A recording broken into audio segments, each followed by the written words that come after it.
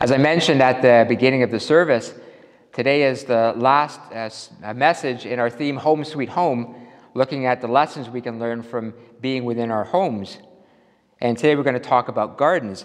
So before we get there, let's take a moment to kind of review where we've come. So the very first message that we shared, I was down in the basement talking about foundations, those solid principles that make up the base of our life, so that when the storms come, our lives aren't shaken, but we can ground ourselves in them. If you remember, I used a rock, which stood for resilience, optimism, commitment, and kindness.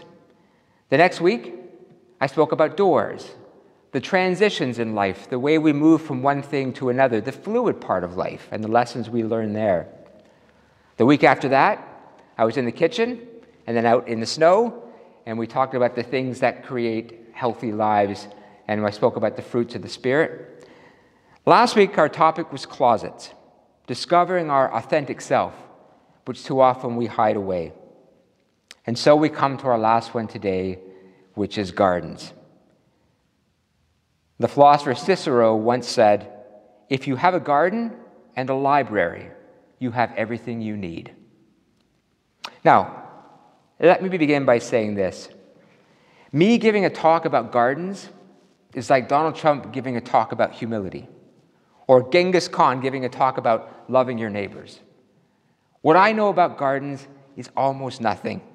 I've never planted a garden. I've never cared for a garden. I've never purchased things for a garden. And the idea of spending 2 hours on a Saturday wandering around a garden center is right up there with dental surgery. I'm not a gardener, but it's not to say that I haven't wanted to be. I've kind of always wanted to have my own garden. I think gardening must have its own very special rewards.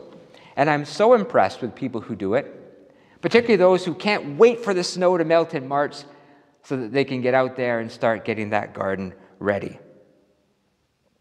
And I know a lot of ministers who are avid gardeners. I knew a minister in a small town, and he was greatly loved by his congregation. He was a gardener. And they were always afraid he was going to leave and go to another church. So every spring when they would see him in his garden planting, they would always breathe a sigh of relief because they figured he was going to stay for at least another season. So it's on my bucket list to be a gardener, but I'm not quite there yet. But the hard part about this is I know that there are dozens of people watching this service today who are gardeners and who are very good gardeners. They are the professionals of soil and sun. You know your pansies from your petunias and your cucumbers from your zucchinis. I still get daffodils and tulips mixed up sometimes. So I want to be clear that if you're tuning in, hoping to get some tips on making a great garden, I suggest you just flip your TV to HGTV and maybe find something there. And you know what's great about this being on YouTube? I can actually see if people are flipping to another channel instead of watching the service. So with that in mind, as an outsider, let me share what I do know about gardens, or at least I think I know about gardens. Number one, I know that they are either beautiful or functional, or sometimes both. If you have a flower garden, you are planting for beauty. If you have a vegetable garden, you are planting for function. Both feed a different aspect of us: the body's need for food and our spirit's need for beauty. Secondly, I know that they are a huge amount of work. Gardens don't just happen. My neighbor, before he moved away, had two great loves in his life: smoking cigars and working in his garden. So whenever I could smell that sweet smell of cigar smoke, I always knew Harvey was out there working in his garden. And he would spend hours and hours and hours every week. And it paid off. He had one of the most beautiful gardens I have ever seen. I've concluded that there's no such thing as a lazy gardener. You get out of something what you put into it. As Rudyard Kipling said, gardens are not made by singing, "Oh, how beautiful," and then sitting in the shade. What else do I know about gardens? I know as beautiful as they are, they can attract all kinds of creatures and critters. Some that are good, some not so good. Some that you like, some you like not so much. A couple years ago, I officiated at a wedding in a backyard garden. and I was literally standing amongst all the flowers. Now, I know we all love our bees, and we talk about our bees, and we want to protect our bees, and I get that, and I love bees too, except I have a phobia of anything that flies and stings. So for the entire wedding, all I could focus on was 5 or 6 bees that were circulating around my legs. When the wedding was finally over, someone said, "Boy, Phil, you look pretty stressed up there, and it's not even that hot a day." But mostly what I know about gardens is that they are a testament to life in every way. A gardener is a co-creator in nurturing life on this planet. A gardener isn't just throwing seeds in the ground and then sitting back and watching them grow. He or she is removing weeds so that they're not choked, building fences to keep that which can harm them away, adding nutrients so they are properly fed. And in so doing, a gardener creates not only beauty to look at, but they create an entire little ecosystem, a little universe for butterflies and bees and grasshoppers and worms, all creatures where they can live and thrive. In a world where too often we are taking from the earth, gardening is doing exactly the opposite. It is investing in the earth. One could say that having a garden is a small act of rebellion against the tyrannical forces of depletion. Thus, gardening is an act of creation. And thus, it's an act of love, and it's very much an act of faith. A gardener works hand in hand with Mother Nature in the most sacred act of bearing life into the world, and then protecting it and nurturing it to make sure that it endures and produces beauty and sustenance for others. It is a very selfless act. I love this quote. "A society grows great when old people plant trees whose shade they will never sit in."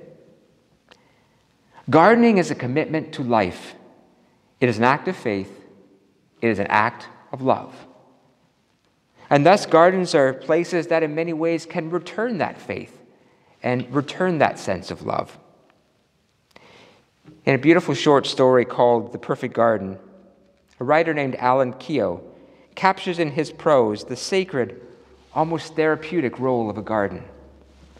He writes this: "Working in the garden soothed her thoughts, which were sometimes chaotic. It was peaceful and quiet, and it held so many memories.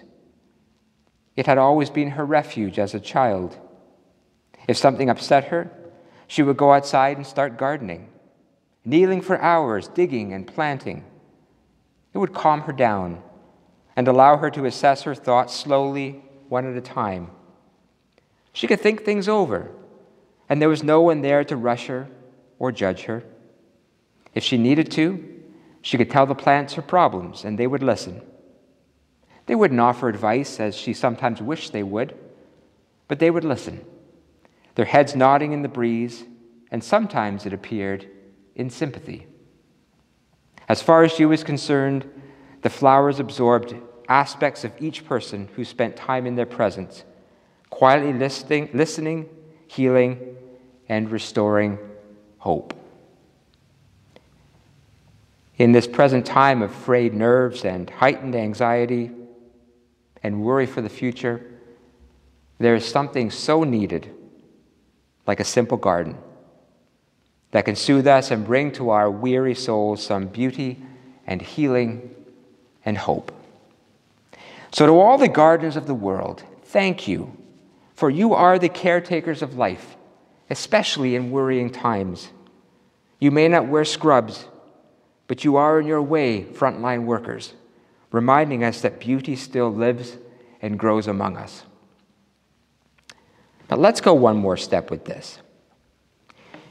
In this series, we're really talking about how places in our homes can teach us lessons about our inner life or our spiritual life. What lessons can we learn from a garden?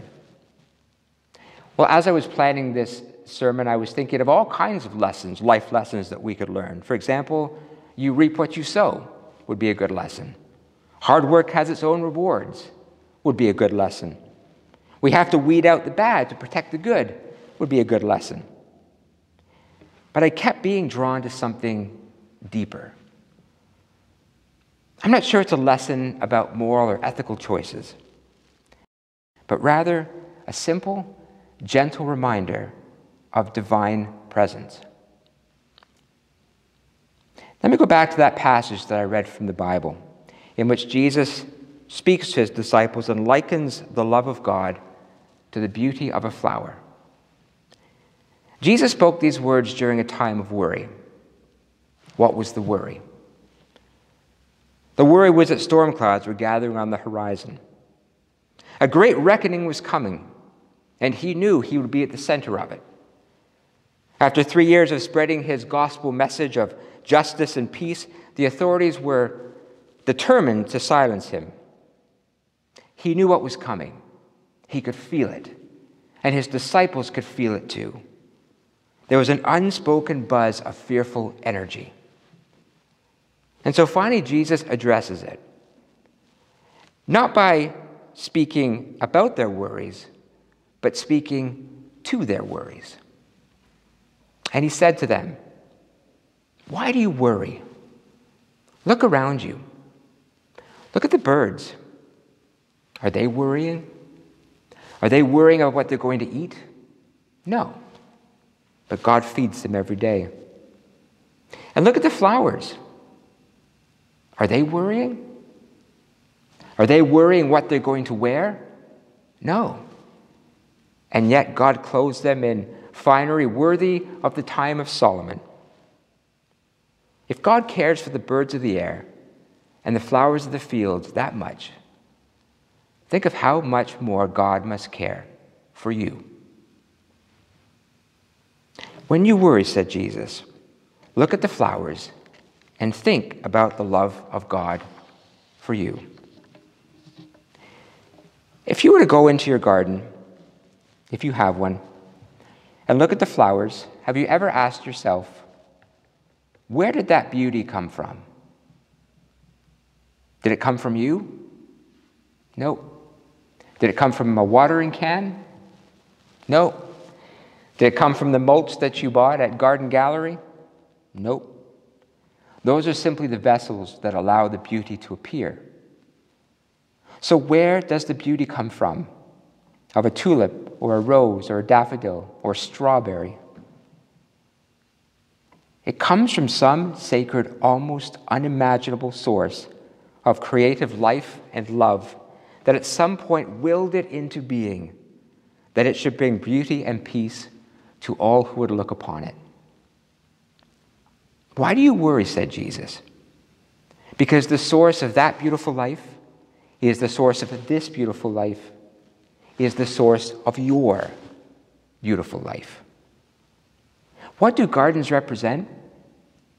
For me, they simply represent the presence and promise of God. They represent the divine and sacred life force and love that holds this world together. They represent the very creative will of life. And when you wander in a garden, you can almost feel that sense of life pulsing everywhere through flower and plant, through tomato stalk and around the golden heads of the marigolds. There's a sense of hope, a sense that God is near. And the love that bore that beauty into the world is the same love that holds each and every one of us. Think about this. Where did the risen Jesus first appear to Mary? It was in a garden.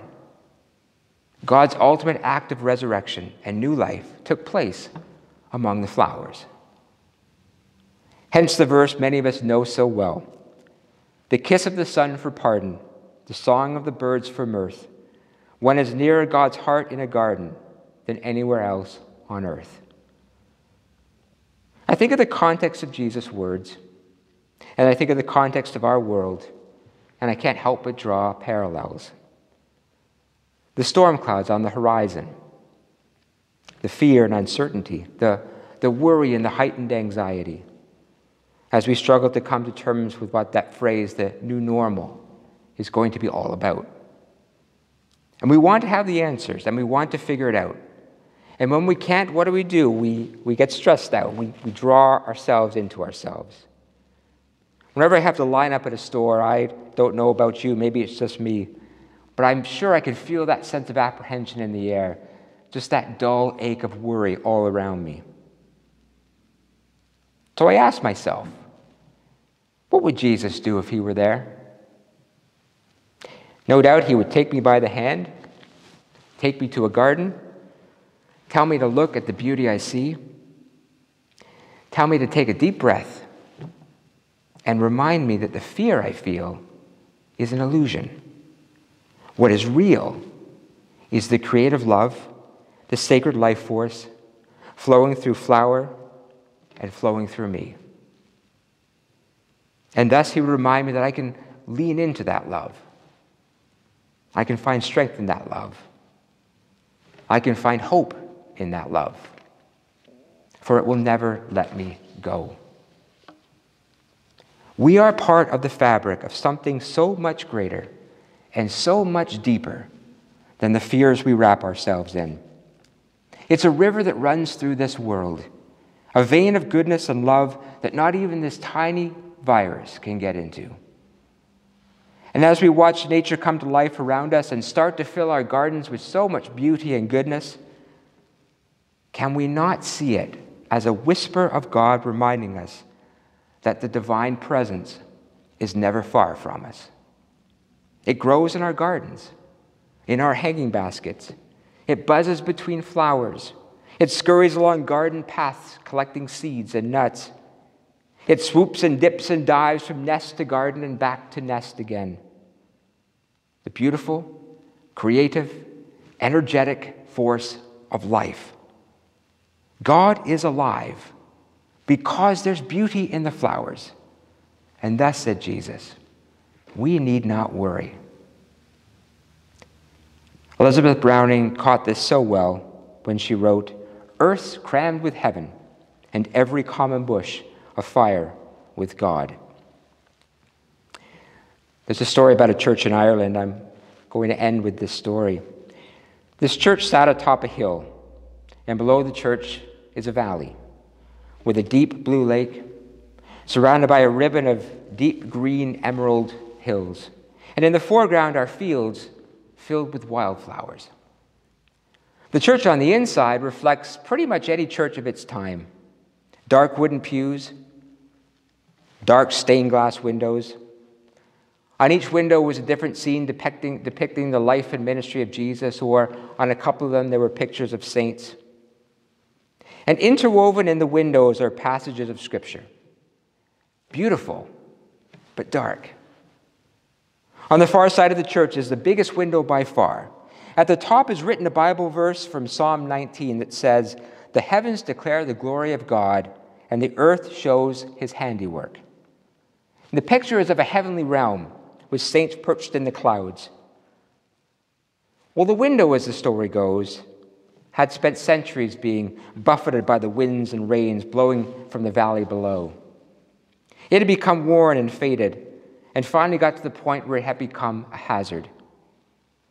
It had loosened in its moorings and could crash down on the poor, unsuspecting churchgoers at any time. The small church congregation knew that it was time to replace the window. But with what? A small committee was struck that was given the task of deciding what biblical scene would be depicted on that new window. They invited people not just from the church, but from the surrounding community to submit ideas, and then they would decide. Drawings came from everywhere. Ideas flowed in. The committee knew they had their work cut out for them.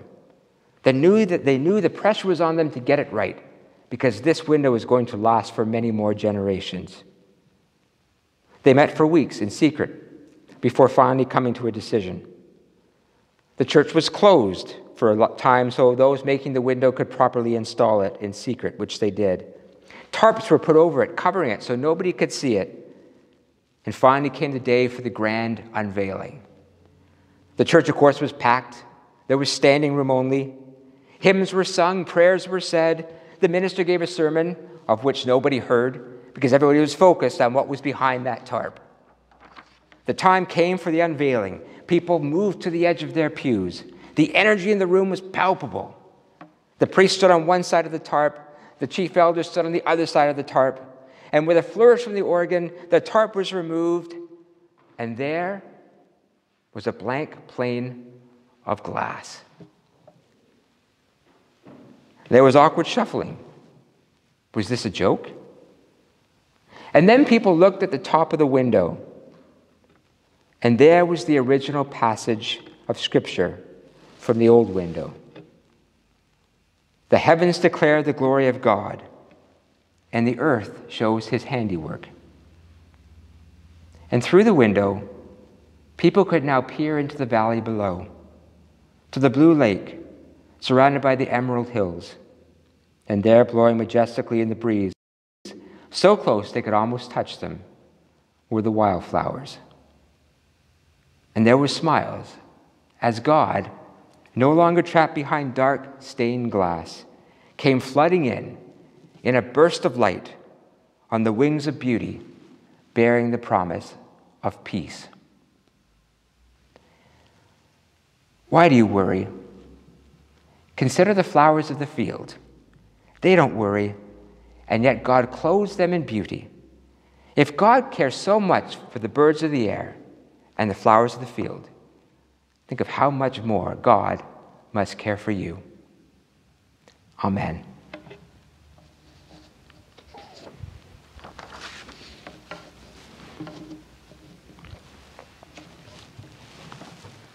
Let us pray. We give thanks for our worship time.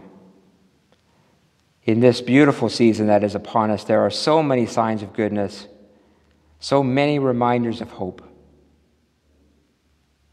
We give thanks today for all those who help to bring beauty into this world. All those who, even in a small garden, a single flower pot, have made us stand for life. May what we find in field and flower give us perspective in turbulent times, calming restless spirits, giving pause to anxious thoughts. And may we continue to feel your unmistakable presence in our lives as we seek after the peace that only you can bring. May we rest in that peace, as a butterfly rests on a leaf, or a chipmunk rests in the shade of a tree. And may it gently hold us in love. And now we take a quiet moment to offer the prayer concerns that we bring to worship today.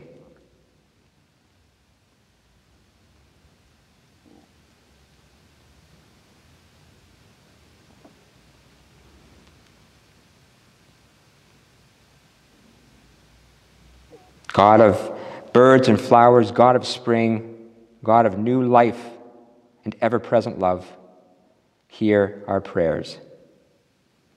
And now we continue in prayer as we say together the words of the Lord's Prayer. Our Father, who art in heaven, hallowed be thy name. Thy kingdom come, thy will be done on earth as it is in heaven. Give us this day our daily bread, and forgive us our trespasses, as we forgive those who trespass against us. And lead us not into temptation, but deliver us from evil. For thine is the kingdom, the power, and the glory, forever and ever. Amen. Thank you, everybody, for coming and joining us this Sunday. And you can now, hopefully, if the weather's good, get out there in your gardens and your backyards this afternoon. I would like to end with a Celtic blessing. It's simply called God's love. You are the peace of all things calm. You are the place to hide from harm. You are the light that shines in dark. You are the heart's eternal spark. You are the door that's opened wide. You are the guest who waits inside. You are the stranger at the door. You are the calling of the poor. You are my God, and with me still. You are my love, keep me from ill. You are my light, my truth, my way. You are my hope this very day. Thanks, everybody. Have a great week, and I'll see you next Sunday.